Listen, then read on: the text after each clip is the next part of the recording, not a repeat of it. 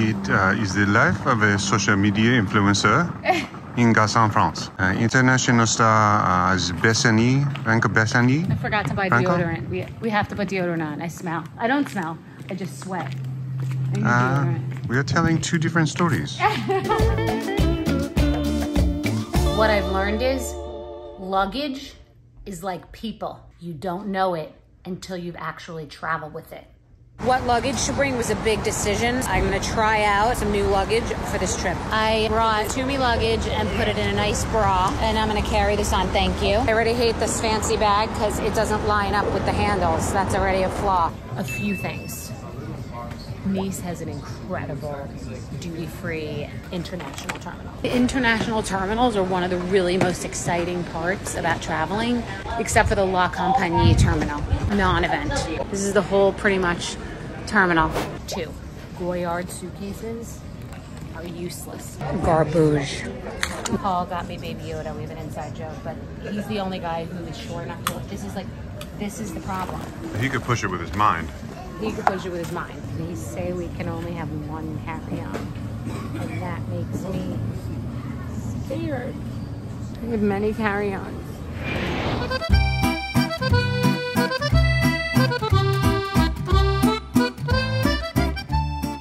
So Paul and I are in Saint-Tropez, but we are staying about 25 minutes away from Saint-Tropez in a hotel called Lily of the Valley, which is a stunning property on the beach. Also another part of the property, the main property, has a gorgeous spa overlooking the water, beautiful restaurant. We don't like to stay where it's hip. We don't like to be at the thing. It's just too much pressure, too people-y. Usually these places are overrated. The places that you hear about the most are overrated, meaning we like to find local treasures. We're in a town called Gassin, Gassin. So now we're in a town that's not the thing, and we just bought some cute little inexpensive local French treasures. And this town is so pretty. 2 gay gentlemen recognized me. I am very big in Gassin.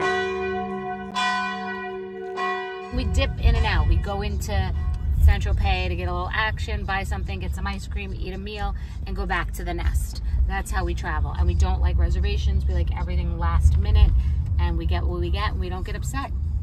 So this is the Lily of the Valley Hotel. We're staying down by the beach, which I absolutely love. It is this stunning hotel that has the most extraordinary view. They have these beach villas that are down by the beach, and they're very private, so we don't have to go in and out of a lobby. This is so beautiful.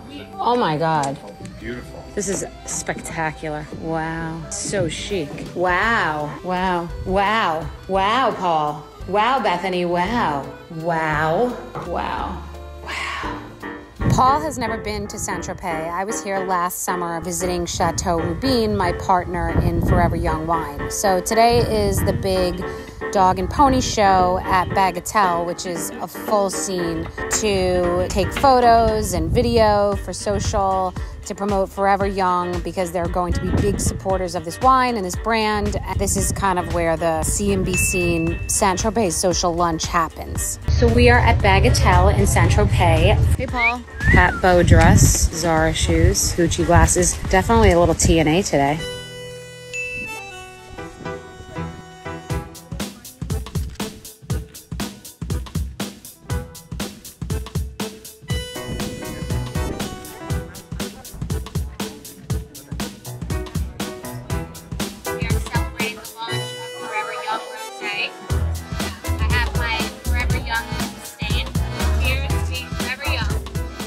Forever Young Wine is from Provence. It's a song that used to play at the end of the night when I was a cocktail waitress in Boston, saving up money to live in France. This is Charles. He distributes wine. This is Valérie. She owns Chateau Rubin, the winery that makes this beautiful wine. It is a family business. We had a baby together. Female-run business. Paul, very French. Merci.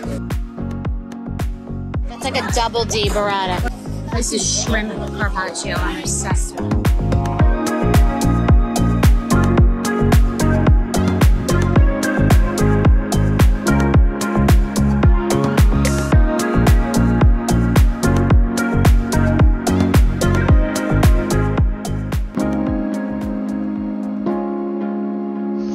Saint-Tropez beach outfit.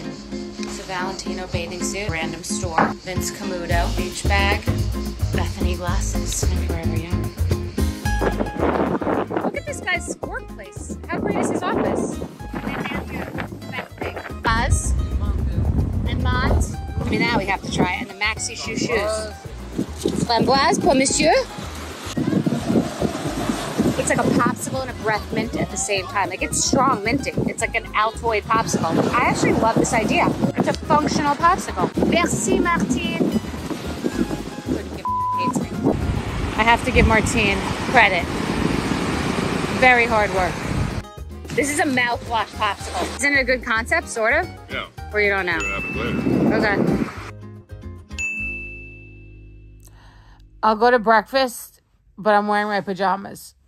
That's what you're offering? Best and final. Do it. Bombastic side-eye. So hey, this is Bethenny. We're in the south of France at Lily of the Valley, and Eugene Levy is our neighbor. This is for Eugene's travel show, which we're now starring in. I tried to get a video, my own video in my own life of the veranda, but I wasn't allowed. I was scolded because I'm interrupting the shoot. So I think I might be on another show in addition to our show. If you want to know what the buzzing behind me is, it's not a giant bumblebee, it's a giant drone. We're eating breakfast by Hornet's Nest. Bizarre. You can't write this. We're being very quiet now. We are quacking rabbits. We're whispering at breakfast and I'm not allowed to take pictures. This is our own travel show. We're doing our own travel show. Ourselves. Yeah, we're doing our, this is our own self-produced travel show. Jesus, mother babe. We met him yesterday. We're best friends, don't worry. But we are filming it because it's an experience that I'm having and I'm sharing it with you.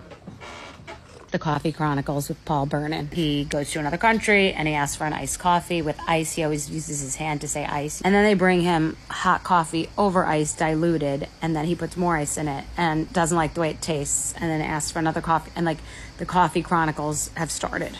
I can't get my coffee program straight here. It's a tiny little coffee and then milk, we can't get it right. I'm a gringo American, I can't get it right.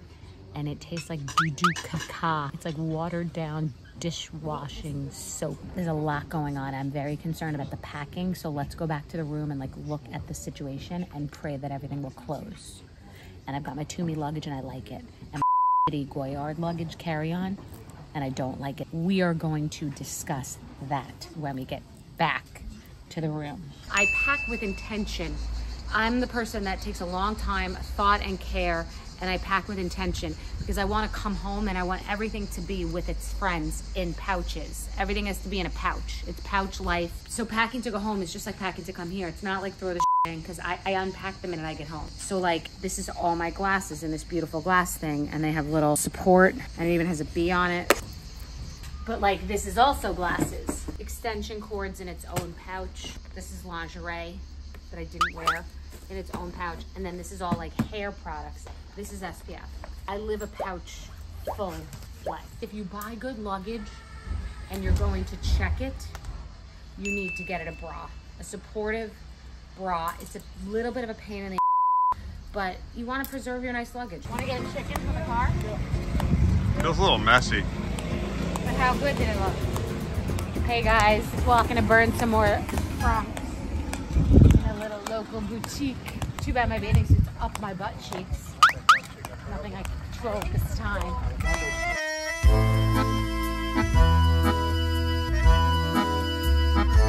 Okay, so we are leaving the Saint-Tropez area. We stayed at this. So we are leaving the Saint-Tropez area. Now we're making a company move and we're going to Antibes, another area just for one day and one night. And here's the thing, on paper it all sounds good.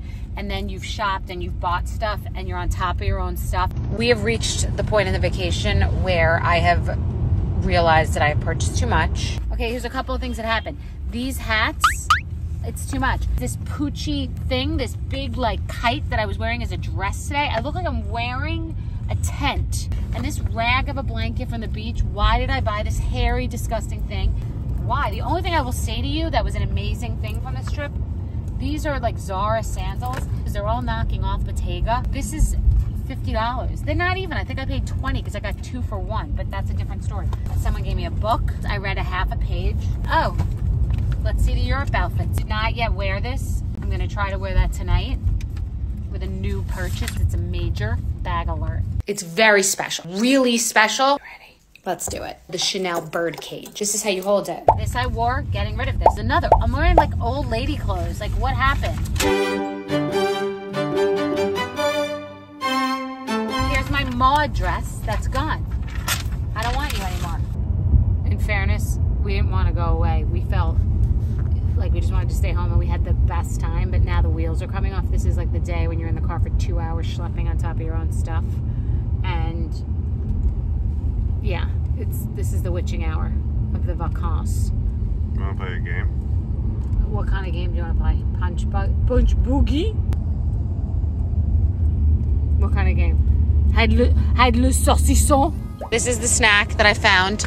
These are croasts. Here's my suggestion. When you stay on vacation, if you want snacks in your room, they're like little toasts. They're cracker toasts. You don't have a toaster in your room, which you probably don't. So you just get some cheese, salami, and croast it up. Let me make a croast to you. We were heroes leaving Lily of the Valley. All is going well in Du Monde. And then we showed up in Antibes with 16 suitcases looking like we were gonna set up a tent and start telling fortunes. So embarrassing. It's always this close. Can never land the whole way. But we like it and we're adventurers and I have to get to shuffleboard and then dominoes and bingo. See you later. We're still in the car.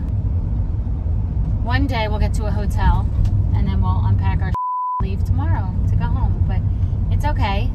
I'm so excited. It's amazing. We effed it up, but we're positive because we're together and we're having a really nice time together. And yeah. Breaking luggage announcement. Whoa, this is a turn of events that I wasn't expecting. Tumi luggage. I was raving about it and it's beautiful. 1, 2 is a Nick. 3 is this bitch. This should not happen on one trip. Wow. There is nothing better than the feeling of being home from a trip unpacked, bathed, settled. The reason a lot of people hate traveling, myself kind of included, is because you're kind of weighing the positives and the negatives. So the amazing is that you're seeing new things, you're eating new things, you're buying new things. It's amazing. Then you sit for 45 minutes and you wait for your luggage after being 9 hours on a plane. Then you drive an hour and a half to get home to your house. Your body's aching, you're dehydrated, you don't know what time it is, what you're supposed to eat. You want to get home and like just take a bath and go to bed, but you have to unpack, and if you're OCD like I am, you have to really unpack every single thing until you get settled. So once you finally get into the bed clean, it is the best feeling. And this morning, we have the coffee the way we like it. No coffee chronicles here, and it's just the best. I really do think home is where the heart is. I love being home, and the problem is you have to go away to get perspective about being home because you get a little stale. You need to shake it up, but damn man, once you shake it up, that travel is whoops your ass. I love you, a dumpo.